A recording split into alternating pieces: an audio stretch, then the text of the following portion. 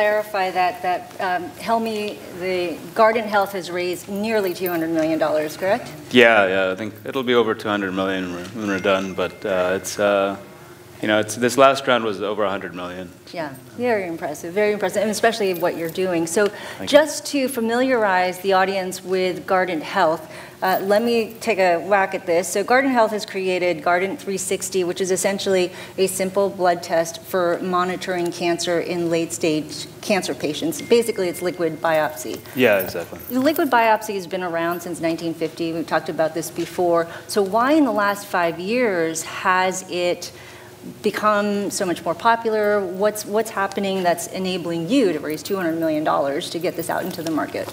Yeah, so well, first off, thank you for having me here, Bambi. It's great to be a part of this this event. I think maybe let me backtrack a little bit. So there have been different biomarkers that have been explored for looking at liquid biopsies, and the concept behind a liquid biopsy is essentially trying to get a lot of the same genomic and sometimes proteomic information you would from the tissue tumor itself, from actually physically cutting a piece of the tumor, from a more non-invasive means, basically sampling fluids, either urine or blood and so on. And we look at blood, and the idea, I think what's really happened over the last 5 years is there's been a confluence of different technologies, different extraction methodologies, and different bioinformatic tools that have really enabled us to get much more sensitive and much more specific in terms of seeing these trace fragments of either DNA or proteins that are contained within a tube of blood. And so the whole idea is that any tissue in cancer or in the body that's growing rapidly is also turning over very rapidly. And so when those cells turn over, they die and they release their contents into the bloodstream. And until recently, until we came and launched Guardant 360, off-the-shelf DNA sequencing technologies were not sensitive enough to see these trace fragments of DNA in a tube of blood. And so we took a lot of the same concepts behind HDTV over rabbit ear television, black and white television, or DSL over dial-up modem, which uses the same transmission lines, but through advanced digital communication algorithms, they're able to get 100 to 1,000 times better error rate or better speed. And so we use that same concept on existing DNA sequencing technologies. It's really a marriage between high tech and advanced molecular biology that's enabled this. Well, your background is in genome sequencing. You spend a lot of time there. So talk about how the prices have really gone down to be able to actually sequence the human genome, correct? Yes. Yes, I started working at Stanford in the Genome Technology Center at the tail end of the Human Genome Project. And we won some of the first few grants for trying to build massively parallel DNA sequencers. So we I think it was first the $100,000 genome grant, and then it was a $10,000 genome grant, and now in I think 2013 we're in the era of the $1,000 genome. That first human genome cost, depending on estimates, somewhere between a few $100 million to $3 billion. When was that? That was 2001 essentially. So just about 15 years ago, we've had this enormous decrease in cost per base. And what will it be in 5 years? So I think $1,000 is the right packet size. I think our definition of a human genome will change, and so for that $1,000 or a few $100, we'll get a lot more. The human genome we get today, I call it a ground beef genome. It's really like 91% coverage. It's small little snippets. We don't actually know the difference between the mother's side and the father's side with high resolution. There's areas at the center of chromosomes, at the end of chromosomes that we're not able to really map effectively. And so what will happen is there are technologies that are coming around the corner that allow us to get a more complete picture. The other concept that we're exploring is the beauty of our blood tests and being able to go in non-invasively in these patients and to monitor cancer is that cancer doesn't change. Cancer changes. It's not static, essentially. And cancer is defined by alterations in the genome, essentially. It's these mutations that happen, in the 3 billion bases that we sequence inside a cancer cell that really define the cancer. But not only is it different, over time, it's different spatially as well. So it's important to get a complete picture. I do believe that same concept. We're going to learn more about the genome itself. And we're going to find that many diseases are caused by essentially desynchrony in the different cells and in the genomes. And we have trillions of different cells in our body. They all have conceivably the same 3 billion bases, but we know that's not the case. As you grow older, there are errors that happen in different tissues. So I think our definition of whole human genome sequencing is going to be much more complete than it is today. Right, and I'm sure you'll expand. Right now you're focused on cancer, late-stage cancer patients. Right, exactly. Right now you're looking to displace all the tissue biopsies out there. What you're offering right now is a blood draw, which is non-invasive. It's also 25% of what an invasive surgery would cost. What about the accuracy of the findings? Yeah, so we've done concordant studies. We've taken tissue biopsies from cancer patients across almost a dozen different cancer types, compared them to matched blood draws. We have 99.3% diagnostic accuracy, so it's very, very accurate. When we find something, it's specific. It's accurate with the current tissue biopsies. Yeah, exactly. And so the idea is we're not trying to replace the tissue biopsy at diagnosis. That's going to be very hard to replace. It'll be a 10 to 15 year process before the technologies and our ability to let go of physically seeing cells infiltrating tissue and in kind of normal tissue and so on, and doing the histological stains to identify what type of cancer it is. That's going to take some time to displace, and the technology has to evolve a little bit for us to be able to displace that. But we're basically seeing that we're displacing the repeat biopsies, or when genomic information, wasn't able to be extracted from that initial biopsy. And so rather than subjecting patients to $10,000, $14,000 invasive procedures with 20% complication rates, we can come in with a simple blood draw, 2 teaspoons of blood, get that same information with 99.3% accuracy, and then hopefully get that patient onto a targeted therapy or another kind of therapy that hopefully is much more effective than they would have received. Right. Well, I want to talk about in terms of the market and how many you're already doing and how many tissue biopsies you're displacing. But you talked about therapies, and I read an article about a woman who in June 2013 had a liquid biopsy, and the test found a genetic mutation that suggested her disease would be treatable by a Novartis drug, Afinitor. Mm-hmm. Yet that drug didn't work for her. So when you say 99% accuracy, does that fall into the 1% that didn't work? No, so it was accurate in terms of identifying the mutation, but you have to remember, even when potentially actionable mutation is found, drugs have a certain efficacy rate. And so even some of the blockbuster drugs that have just been approved have anywhere from 50 to 60% efficacy in terms of response rate in terms of when that mutation is found, even in tissue. Previous generation of drugs have between 20 to 40% response rates, and so unfortunately, we improve the odds quite a bit, but I think the missing piece is we don't have enough weapons in the armamentarium in terms of drugs, effectiveness, and so on, and so that's why this is a tool that is not only helping the clinical side of getting patients onto potentially more effective therapies, but we need to speed up the rate of how many therapies are getting approved and how effective they are. And this tool is being used by pharmaceutical companies to do just that. So the genetic mutations that you identify, they're only the ones that have a therapy or a treatment that can go.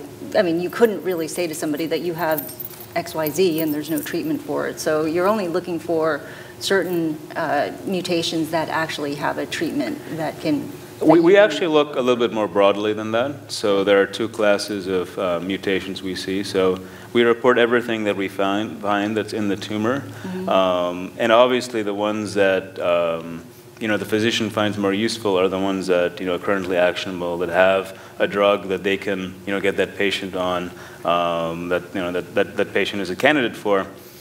The mutations that aren't actionable today are now a signature for that patient's cancer, a personalized biomarker by which you can follow that patient over time. And so one thing we're finding with this test is were much more effective than other methods for monitoring progression, such as CT scans, serum protein biomarkers like PSA or CEA.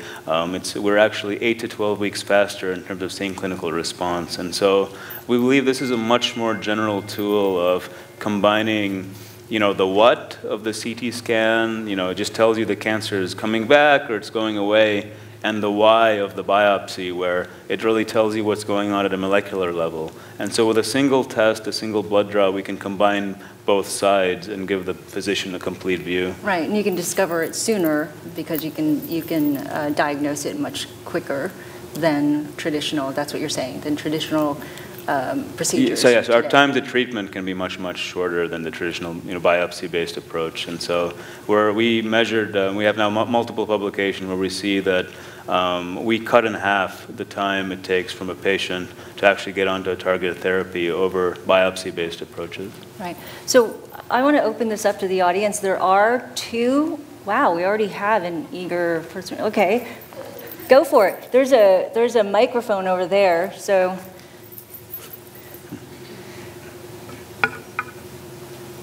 He has a really intelligent question. When do you see your technology being useful for screening for cancers that are typically not found until stage 4, such as pancreatic cancer? Yeah, no, so that's a great question. It's, when we started the company, that was our goal, and I have to say that we have versions of the technology now that are almost an order of magnitude more sensitive than what we're using for late-stage cancer today, where we're seeing some fantastic results in just those, cancer types. And, you think about it, ovarian, lung, pancreatic, those are cancer types that are typically diagnosed, late stage. We don't have, biomarkers, serum protein biomarkers that are very effective there. And so if we can essentially dial up the sensitivity of this technology and give those patients and the physicians a shot of detecting them in stage 1 or 2, where hopefully they're more treatable, then it's going to be fantastic, and it's where we're going in the very near term, actually. So. Before we get to this, which cancers does your technology work most effectively? So we've looked now at wow. Has to wake us up. Yeah, I know. So we've looked at maybe 50 different cancer types. Wow. I think that was Crystal. So we looked at 50 different cancer types. I think the universality of this technology is that it's based on a property that really defines cancer, which is it grows fast. And so any tissue that's growing fast is also turning over. The one area where we see less sensitivity are brain cancers, so glioblastomas. Our sensitivity, instead of being in the 80–90% range, is down at the 30–40% level because of the blood-brain barrier, and that prevents DNA that's being shed from circulating in peripheral blood. But you're replacing a lot more. Yeah, if you look at our basically rate of sequencing glioblastomas, it's much higher than the incidence of glios, which is only 0.4%.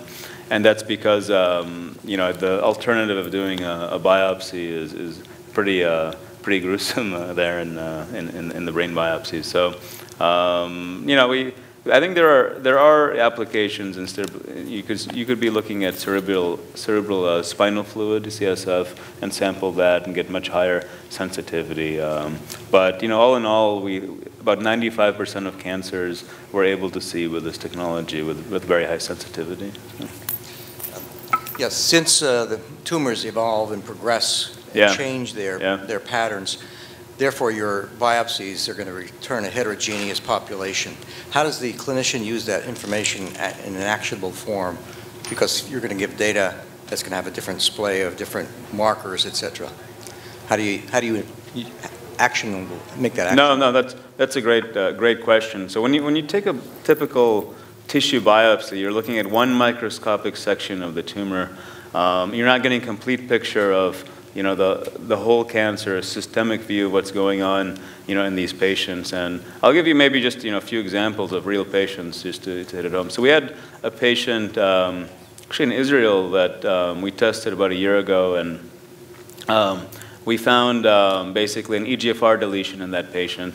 The patient was put in erlotinib, had an amazing response. And then about a year later, as many of these patients unfortunately do, he relapsed, but relapsed very suddenly, and his oxygenation levels went down to 85%, lungs were failing.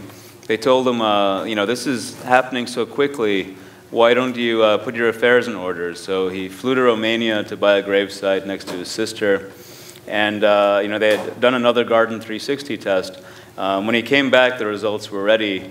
We found a MET amplification now that was not present initially, and crizotinib is a drug that works for that. So he's put in crizotinib. We got the PET CTs back, just a couple of weeks ago, and the patient basically is at performance status 0, which means they're given a clean bill of health, they can go back to work and so on. And so it's pretty fantastic to see this new era of multiple shots on goal. So that's the temporal evolution aspect, where you can come back in, resample, and figure out what the next best shot that patient has. There are other examples where we had another patient who had an ALK fusion, and so the patient was put on crizotinib again. And then there's a mutation that basically causes a resistance to crizotinib that we detected when we tested again. And so the patient was put in sirolitinib. And then we tested the patient again after they progressed. And then they had another mutation that was resistant to sirolitinib, but actually resensitizes the crizotinib. And so the patient was put back on crizotinib, and it started working. But the beauty of the test is we see a superposition of all the mutations there, and it's quantitative. So when you look at the results of that patient, you see the original driver at the highest percentage, and then you see these follow-on resistance mutations at lower and lower percentages. And so it's really a fundamentally new tool of seeing a complete picture of these cancers and really designing what the next best step is. Part of what we do is we're building a database of, one of the largest databases of metastatic disease, and because it's quantitative, we're able to, build what we call ways for cancer. Can you predict, the roadmap that these cancers are likely to take, and, put these patients on treatment pathways that, hopefully avoid some of the traffic jams, down the road. Hello, I'm Jamie Robinson, professor at Berkeley. It wasn't clear from your comments how far you're beyond in non-investigational clinical uses in the United States. Yeah.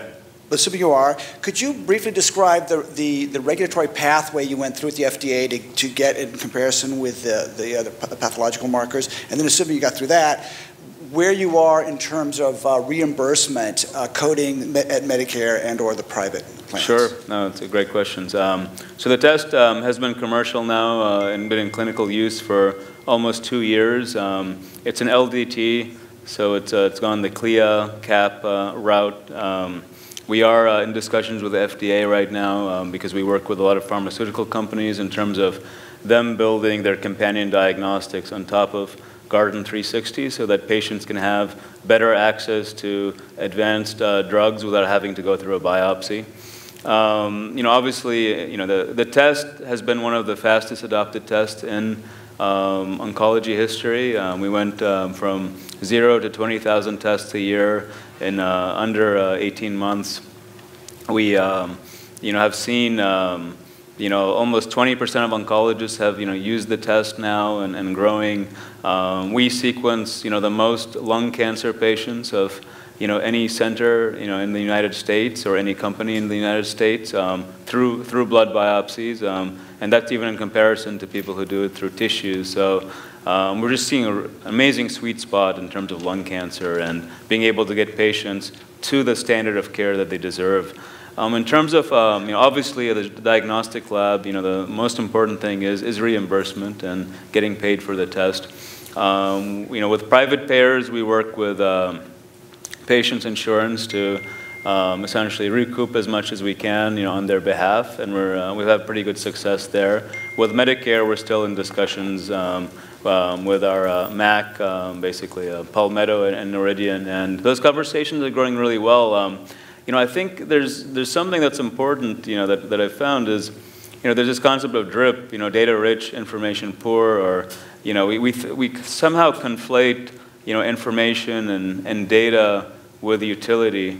And, so our test is very targeted. We're not trying to boil the ocean and, find every possible marker that's there, which may be interesting from a research setting. We're really going after bringing that patient to the guidelines that the NCCN have dictated. And so we've done studies where we found that something like only 50% of lung cancer patients have EGFR and ALK, which are the two basic biomarkers that are there. And then there are 7 biomarkers that are recommended by the NCCN. EGFR and ALK are 2 of them. If you go to the next 5, it's only about 10 to 15% of patients that have had those markers genotyped. And so the beauty of our test is it's the only liquid biopsy on the market today that's able to get all 7, everything that's dictated or that's recommended by the NCCN with 2 teaspoons of blood. And so our value proposition is essentially not trying to boil the ocean. It's just getting those under-genotyped patients up to the standard of care that they deserve, whether that they're at Memorial Sloan Kettering or in a community oncology center, in the middle of the country. Now your technology really applies to the 1 million late-stage cancer patients. Yeah, right now. When do we get to a point where you can address the 15 million cancer survivors, or you can get a blood draw if you're healthy and get early detection of potential cancer? Yeah, so we have active programs on both those applications, and the results are very promising there. But we've had some use cases where the test has been used for breast cancer survivors and so on, and we found some amazing results there where we're able to detect recurrence 6 months before any other means. And so our test essentially allowed that physician to be very vigilant, because we started seeing markers coming back up. And as soon as, I had one patient in Philadelphia who essentially found we found a mutation that had come up, and then 3 months later they did a scan, and they found a small metastasis on her spine. They were able to remove it, but you never know if that eventually metastasizes to the brain, where it really becomes untreatable at that point. And so all those patients have been very grateful for this technology and for this opportunity of active surveillance that we can afford, their physician and themselves. I'm sorry, so you said that you ran a test and a blood draw, and you were able to detect breast cancer 6 months earlier than an alternative test? Then a CT scan or PET CT, yeah. Okay, yeah. And that was pretty accurate? No, it was. We've had now a number of these cases in the research setting where these tests are being used in clinical trials. Obviously, we're not going to find every case before other methods, but if we can at least provide an additional safety net for those patients and give them quantitative peace of mind, as we call it, then it's much better than what exists today. So you've raised nearly $200 million. Yeah. You certainly have a war chest. About $100 million is relatively new. I think that was earlier this year. Yeah. But there are other companies out there, Bioseth, they went public in 2014, Randance Technologies.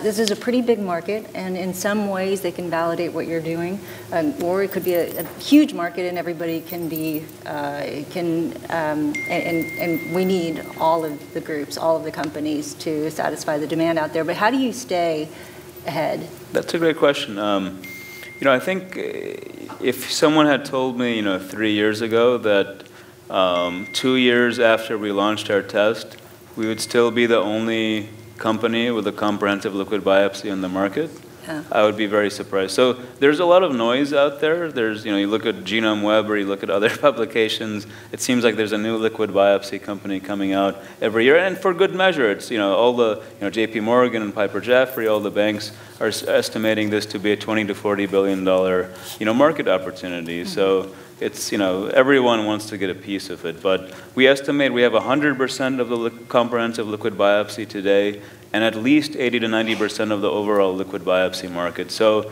there's a lot of what appears to be, noise in the media, but, not an actual, tests that are on the market yet. You're creating a lot of that noise, by the way. You're published all the time. Tim, you're doing a great job. Tim, the publicist.